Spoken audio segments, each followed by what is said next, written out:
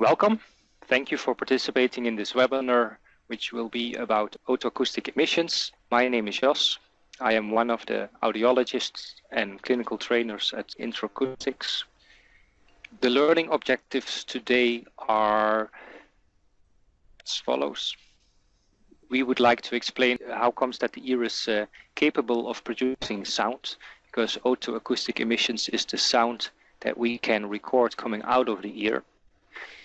Then we want to explain what we can conclude from these measurements. So what does it mean if a OAE is present? There is two methods of measuring OAEs currently, distortion product OAEs and transient evoked OAEs. So we will explain the technology behind it. And then lastly, we will talk about the differences between the two and if those differences are relevant in order to prefer one over the other one. Let's start with the physiology of the ear. Here we see an ear canal with the middle ear and a cochlea attached to it. And right now you see a sound going into the cochlea. And if it were a very low frequency tone, then it would end up completely at the end of the cochlea. When looking at the cochlea, it's basically a tube which is rolled up. If you roll it out and you take a cross section at one of the points, then you would see the picture that is now shown at the top right. Right here and at the bottom here, these are the two main canals, so to say, which are filled with liquids. And the vibration that the sound vibration that propagates through the cochlea cause the membrane that is here in the middle to vibrate. If we zoom in a little bit further, then we can see that in that membrane we have a row of inner hair cells and we have 3 rows of outer hair cells. And it is the inner hair cells that gets activated by the vibrations and that sends signals over the nerve towards the brain. Now, how does this work? First, I would like to show you a nice website. If correct on your screen, it would now show an animation where we see again on the left-hand side the eardrum and the middle ear, and then we see the cochlea. We see the cross section basically in the other direction. The idea is that the pattern you see here is the movement that occurs when a pure tone is being presented to the ear. If we look at it this way, we see the same cross section again. Right here, you see the envelope of the movement of the basilar membrane. Now, what does that mean for the activity in the inner hair cells? If we look at the inner hair cells and the outer hair cells from the top, there they are. Then, due to the vibration, there will be activity generated. If it was only the physiology of the ear that would be causing the activation, then there would be quite a few hair cells, inner hair cells, that get activated in a similar amount. So they fire with with similar strength towards the brain. And this means that for the brain, it is not clear which one of these is now actually representing the very precise pure tone that is presented. So what happens in the ear is that the outer hair cells, they start contracting, they start moving with the exact same frequencies that are presented. I made an animation of that, but it is causing the basilar membrane to move more around the position where the exact frequency should be located.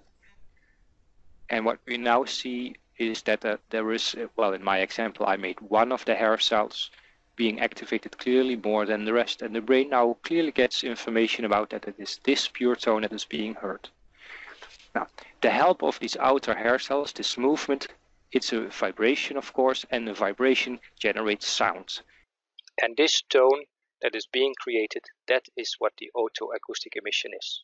This tone comes out of the ear through it travels back over the basilar membrane through the middle ear, and in the ear canal you can measure that otoacoustic emissions are coming out of the ear. Now, there is two ways to do this, to measure otoacoustic emissions, and let's first look at the transient evoked OAEs. We take the same ear canal, the same model, and we put a probe inside the ear canal. Now, with transient evoked OAEs, we present a click stimulus. And a click stimulus is a sound that contains many frequencies at the same time, which in this picture I kind of represented by these three sinus waveforms. Now, as soon as the click is sent towards the cochlea, they all travel with the same speed, but you can see that when they cause an OAE to appear, and let's repeat this animation, due to the travel time in the cochlea, the OAEs from the different frequencies come out of the ear at a different time. So if we put this into a graph, here we see a timeline, and vertically we see the intensity of the stimulus and also the OAEs that come out. Then first we present a stimulus, and then in time after the stimulus is gone, we measure which OAEs are coming out of the ear. There is a small problem with that. One problem is that it contains noise, acoustical noise, and the other problem is that our stimulus is reflecting at all the surfaces that it meets on the way in. So it reflects at the eardrum, at the different bones, and it also reflects at the basilar membrane, you could say. So what to do to get rid of these problems? Firstly, we can repeat the presentation many times. By repeating many times and then looking at an average, you eliminate noise. But you do not eliminate reflections. To eliminate reflections, there is a smart trick, which is based on the linearity of acoustics.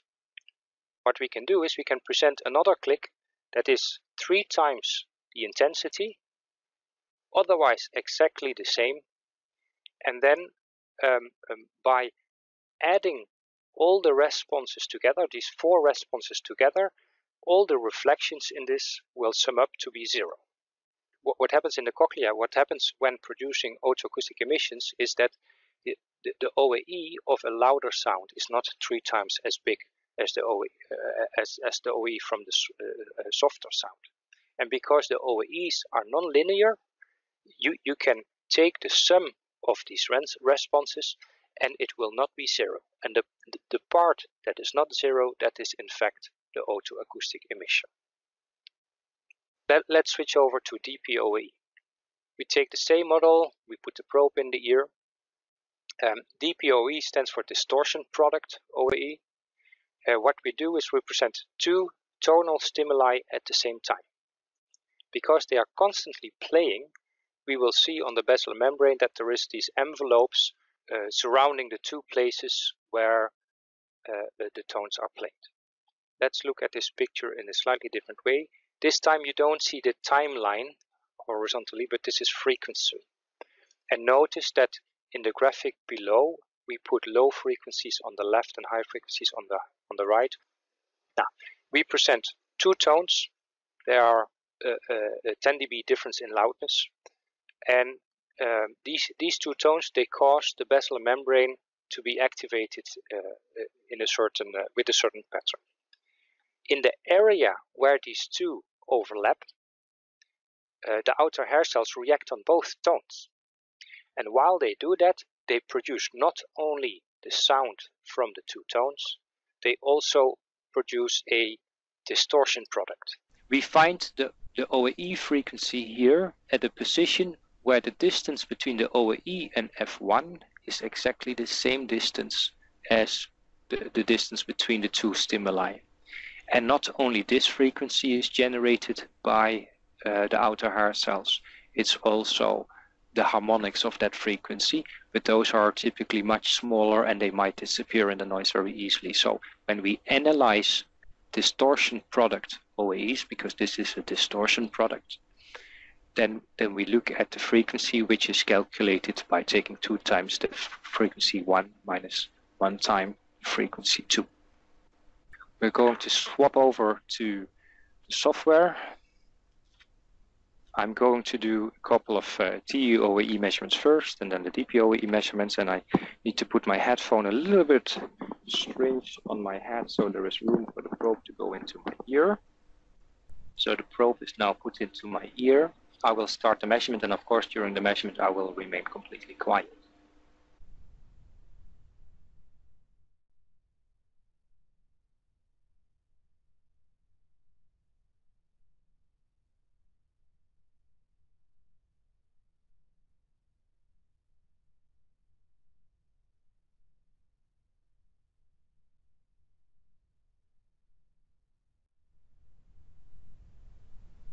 Okay, I stopped the measurement myself. This was a measurement that would only stop if all bands that are being measured result in sufficient OAE, and we can see that at the 5 kilohertz band, the OAE level, which is indicated by the red bar, would not come above the minimum level which is required, which is at minus 10 dBSPL. So the bottom graph is the most important graph where we look at the results, where the gray is the noise floor. Then on top of that we see an OAE, and it indicates a signal to noise ratios which is quite large. In practice, 6 dB is required for a pass, you could say, for a single band. I also want you to have a look at the top graph where it says stimulus and probe check. The stimulus is showing the click stimulus. We see a movement up and down, and then a little bit of ringing after that. It's quite important that it gets silent relatively fast, because around 4 milliseconds we will start doing the recording. The graph in the middle shows the response waveform, but it also basically shows that from 4 to 12.5 milliseconds we have our recording window. And the two traces in the graph, they show the OAE measurement as function of time, while the bottom graph shows the OAE measurement as function of frequency. The top right, where it says probe check, we see how the click was presented into the ear, and the more flat this graph is, the better. Sometimes you see that there is a dip at the higher frequencies due to the positioning of the probe. Let's redo the measurement, but now using a screening protocol, just to see how that would go. There we go.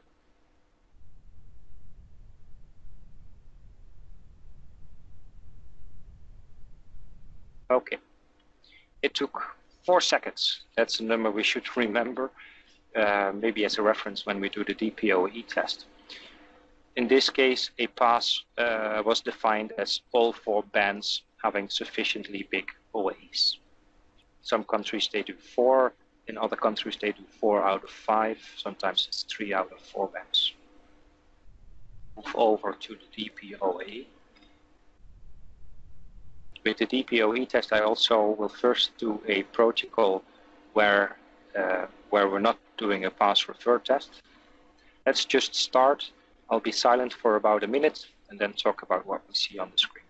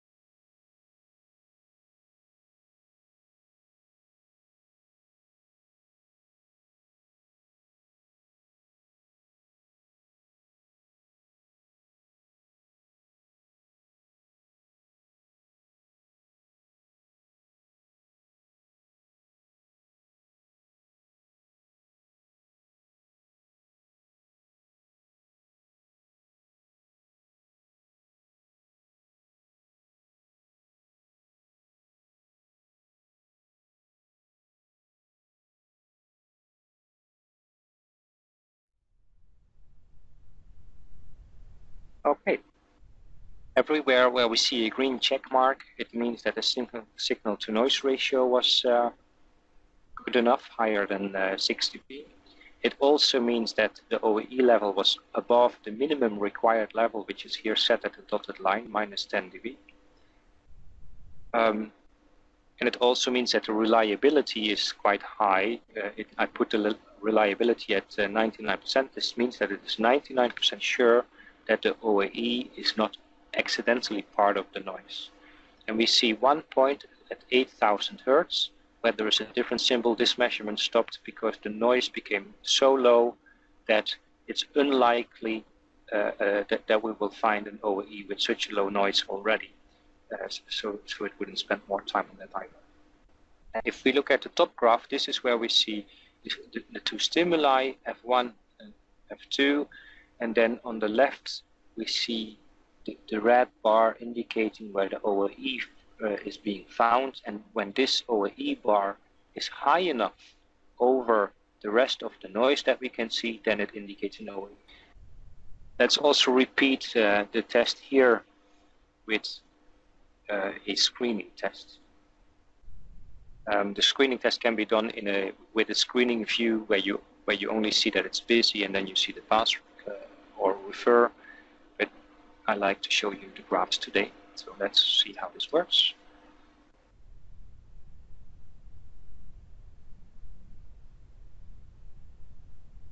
Okay, now we use 2 seconds. The screening with DPOAE, typically in different countries, it's set up to give a pass if you have 3 out of 4 OAEs present. It didn't continue measuring the 4th because it already got this after the first 3. But I believe that even if it measured the 4th, then it would still be under the time of the TEOAE, which was 4 seconds time. So we can see that the DPOAE can also be quite quick. And now we get to the topic of the clinical values of OAEs. First of all, I like to have said that the outcome of a OAE, the interpretation is quite independent of if it was measured with DPOAE or TEOAE. If we take, for example, this patient, I picked a baby because it's a classic example of a patient where you can only work with objective measurements. If we look at what the OAE was measuring, here we have the cochlea and the cross-section of the cochlea, and we've learned that OAE says something about outer hair cell movement. So presence of otoacoustic emissions indicate that there is outer hair cell functions. Now, so basically, if the OAE results in a pass, we say there is good outer hair cell functions. We also say if there is a pass, that there must be a free pathway from the outer ear towards the cochlea. If there would be some middle ear problem or outer ear problem, then firstly, the stimulus couldn't reach the cochlea properly, and secondly, the OAE couldn't travel back towards the probe. So with small defects on the way, you would already see that the OAE might disappear. It is all based on outer hair cell function, so we do not get information about inner hair cells, and we also do not get information about how the acoustic nerve is working. On normal healthy patients, we consider this not at all a risk because the statistically inner hair cell function and neurological problems doesn't appear so much. So in screening programs, we are only careful with using OAEs if there is an indication that the baby might suffer from more complicated things, and this means that babies that have been in the neonatal care, the neonatal intensive care units, they will not be screened with OAE. Now, OAE has a similar function on adults. It's just more used on children, but if you need an objective measurement to prove that the hearing is normal or close to normal, then you can use an OAE at all ages. If your OAE result is not satisfactory, if you did not find any OAEs, then you have to be very careful with making conclusions. You have to be capable of making a good interpretation of the details of the measurement, of the stimulus that was being used, if it was correctly presented.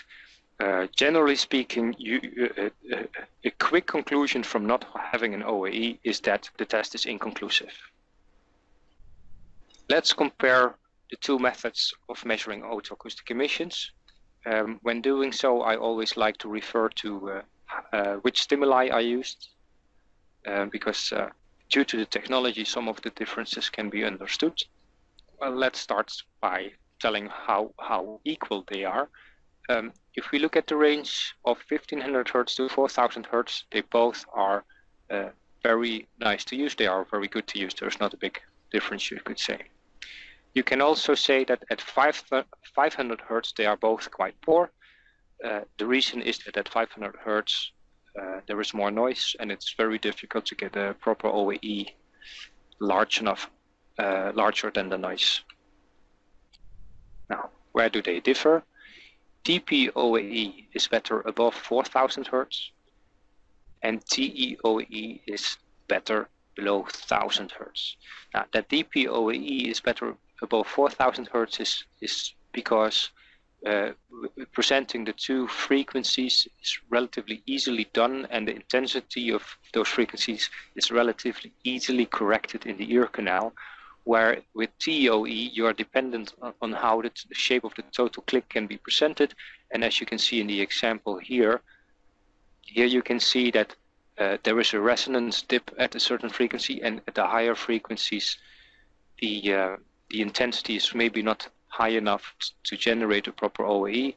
Also, the technology from TEOE requires that the click is very, very reproducible. It means that if you present it 3 times its the initial size, that has to be done very precise, and in the high frequencies this is more difficult to do, and therefore those cannot be measured as easily as DPOE can be measured in high frequencies.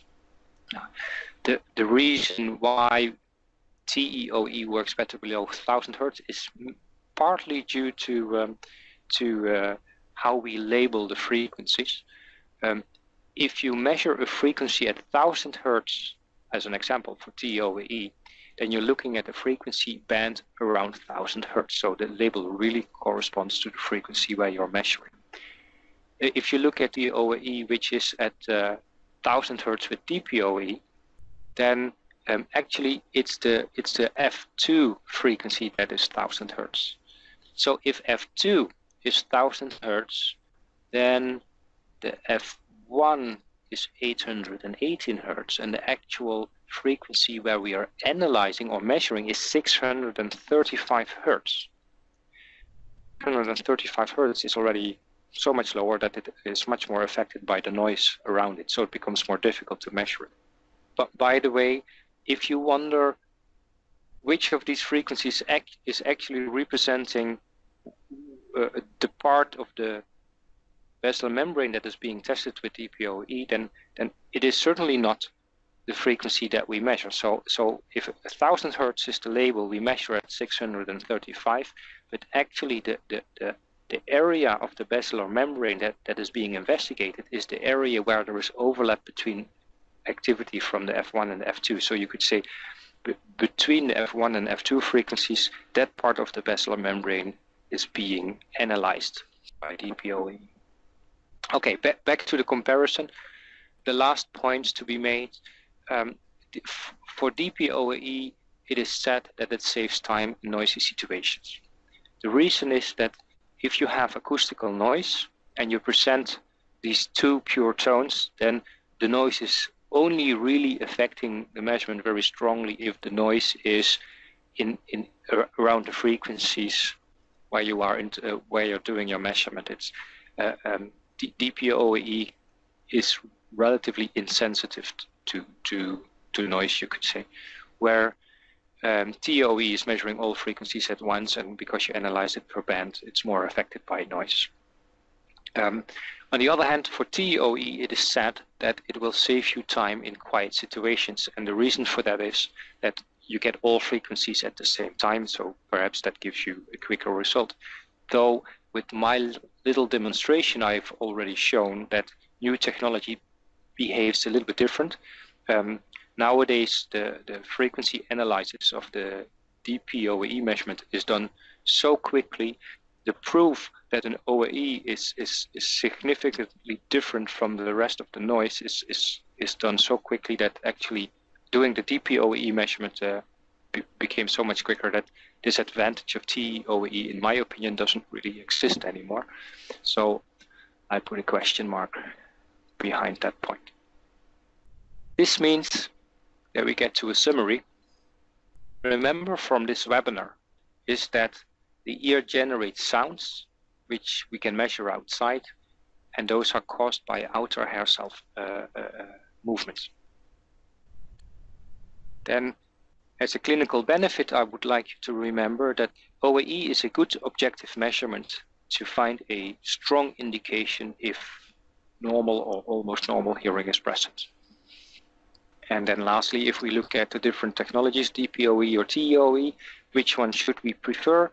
Well, it depends a lot on what you've learned in the past. It depends a lot on what is preferred in countries or hospitals. There is no better one. If you ask me personally, I have a slight preference for the DPOAE, but that is because it allows me to play a little bit with it, and you can do all kind of nice things by setting it up for measuring the different frequencies. But otherwise, let yourself guide by what the people around you prefer. We are getting to the end of this presentation, which means that it is time for questions. So if there is any questions, if you want me to elaborate more on certain aspects, or if you want me to go back to the software and show a few things, please let me know. Let's see. If you have the same pass criteria set up, can you get a pass on the DPOAE and a fail on the TEOAE? Or is that not possible? Well, a very easy answer is everything is possible.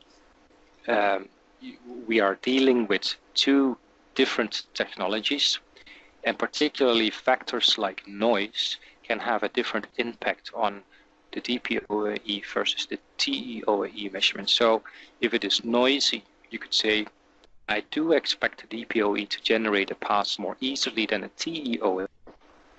Now, if we go to the very quiet situation, no noise, or we can measure until the noise is very low, then still, due to the differences in technology, one could do better than the other one. Maybe it's a little bit dangerous to predict if one is better than the other one, but my personal experience is that the TEOAE measurement is more vulnerable for incorrect probe placements. This means that if the click is not having a nice flat character over all the frequencies, and it's not presenting some of the frequencies that you include in the pass, in the screening, then maybe it fails due to probe position, where DPOAE can compensate a little bit easier for such a wrong positioning, and so differences can occur. If you will do both tests and you say one is pass and the other one is refer, what should my conclusion be? If your screening protocol is strict enough and the pass is giving you a very high confidence level, so you can still trust that, while the refer just means it's inconclusive. And this is one of the examples where a refer doesn't necessarily mean that the ear is bad. It could be a technological reason why it didn't pass. If both are refer, then you get a stronger feeling for maybe something is wrong. Very good question, thank you. I hope to meet you in the next webinar. Our plan for 2015 is to have webinars every 2 weeks at the same time. You can always choose between Wednesday, our afternoon, or Thursday in the morning. And if you miss one or two that were interesting, they will all be put online so that you can review afterwards. Thank you for now, and goodbye.